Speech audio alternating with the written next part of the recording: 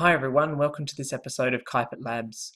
In today's video we're going to be discussing reactivity with water as a property that exists for a range of different elements, and that's something that we can observe across the periodic table.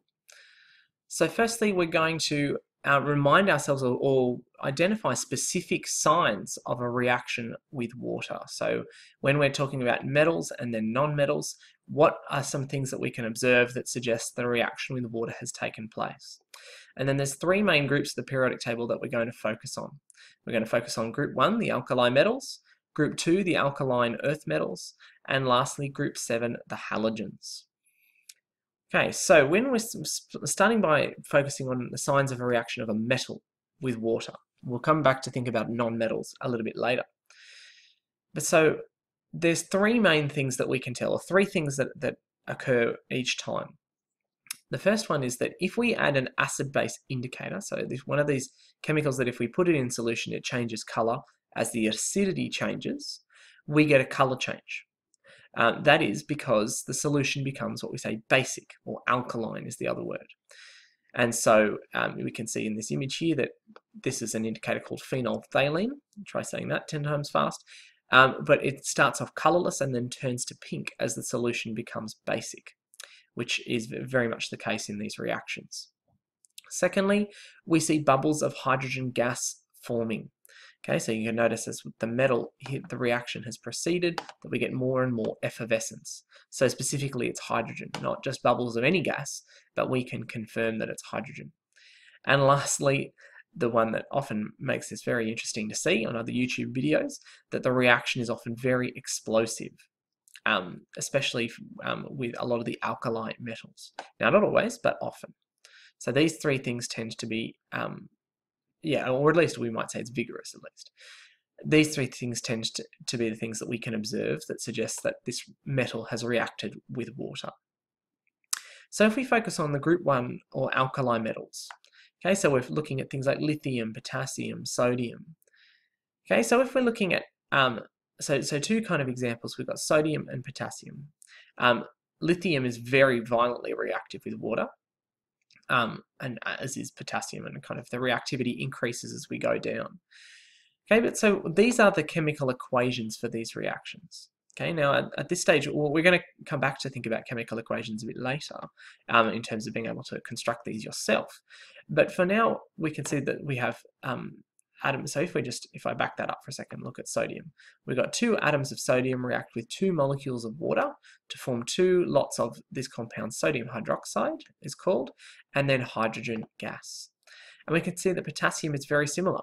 Basically, wherever we see Na in that first one, we swap it out for K in the second one. Everything else is identical. So we can generalize this to say that, okay, if we call M a general metal, that we get 2 lots of M reacting with 2 water to form 2 lots of MOH plus hydrogen gas, always being produced. So this is the general pattern that we would see.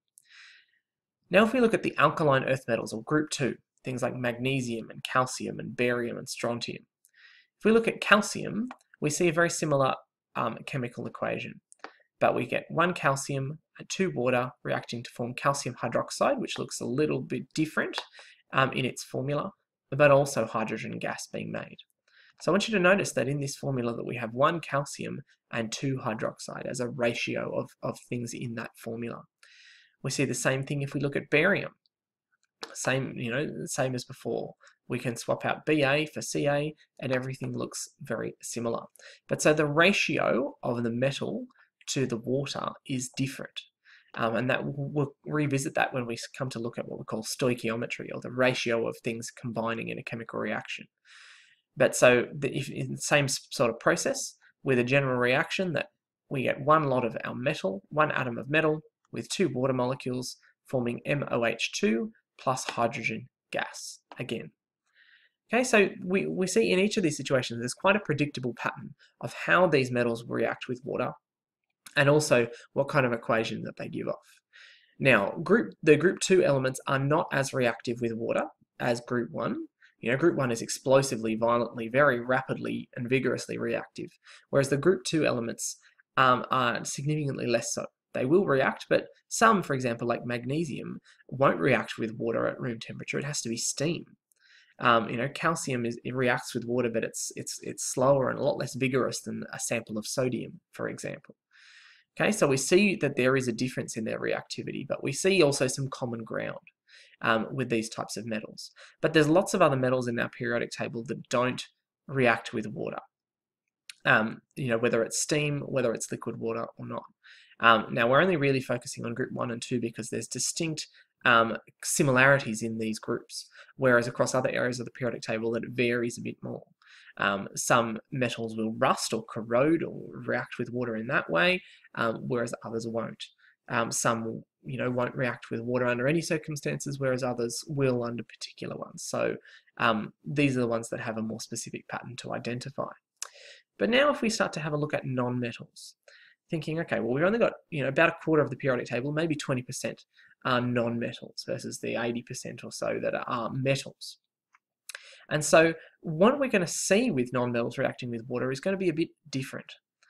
Okay, it's not a really well identified consistent pattern.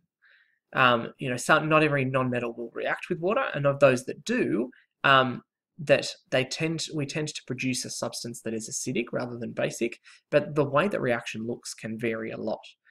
So we're going to go through two kind of examples in group 7 to just illustrate that point.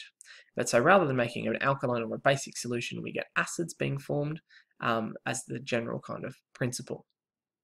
And as I mentioned before, many non-metals would not react with water at all.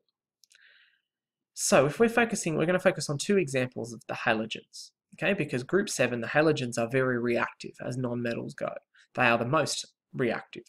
And so if any elements are going to react with water, these will be the ones. So the first one we're going to focus on is fluorine, which is arguably the most reactive element in the periodic table. It will react with anything that it touches, and typically in a very vigorous or violent way.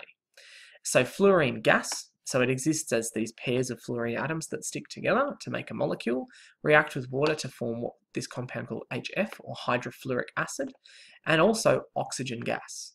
Fluorine is so reactive that it can actually push the oxygen atoms out of water to then make them form as this separate gas. That's a very unusual thing to see. And then hydrofluoric acid. If you've ever seen some of the early episodes of Breaking Bad, it forms a starring role in this rather gruesome scene.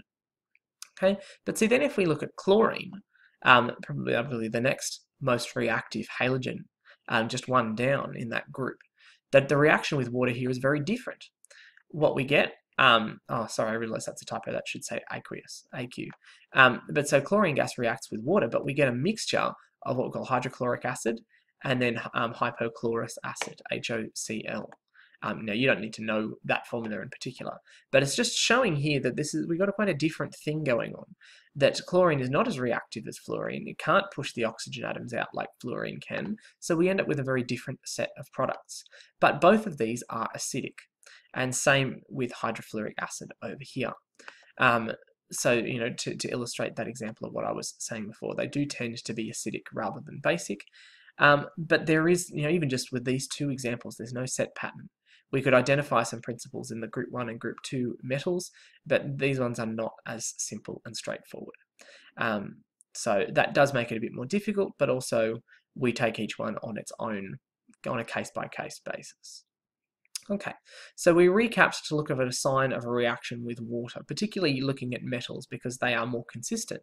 Where we see bubbles of hydrogen gas, we see the solution becomes basic and a vigorous or explosive reaction in most situations.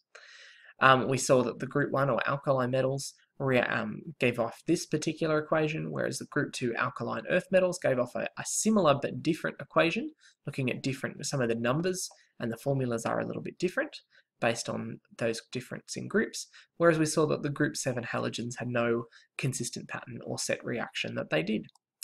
Okay, so we've seen that reactivity with water is something that has some certain patterns, that we do see some difference across the periodic table. Thanks very much for watching. Bye for now.